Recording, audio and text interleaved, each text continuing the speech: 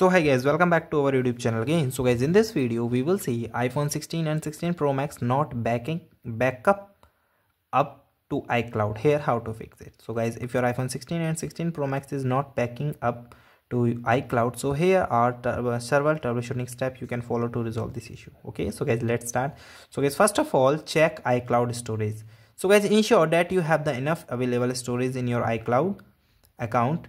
So for first checking the storage, you simply go to your setting. In the settings, go to the option of your tab, and here you tab it.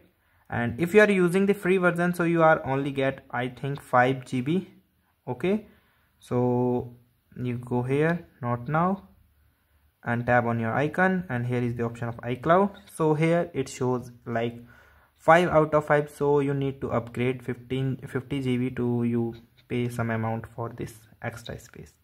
Okay, and guys, another step is verify your backup setting. So guys, make sure that the iCloud backup is enabled. Okay, for checking it, open your settings, then tab on your profile icon, then here you find the option of iCloud and make sure it is turned on for backup. Okay, so iCloud on the web, data protection and many more. Here is the iCloud backup, so you go here and make it turn on if you want backup from your iCloud. Okay, and guys, for backupping, you check Wi-Fi connection. A stable Wi-Fi connection is essential for iCloud backups.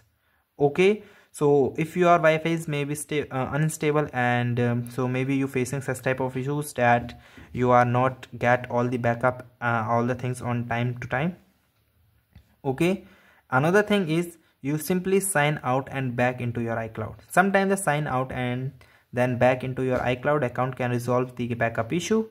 For signing out, same, go to the settings, then tab on your name here. Okay, after tabbing, you go to the option, the last one is sign out. Okay, sign out, enter your current passcode, and after signing out, again enter the password and check the problem is resolved or not. Okay, and you also try to reset your network setting once, because maybe the problem is related to the network. So you also reset your network setting. For resetting, go to the general section, tab on the option transfer and reset, then reset, and here is the option of reset network setting. So guys, thank you and have a nice day, and subscribe our YouTube channel for the further information.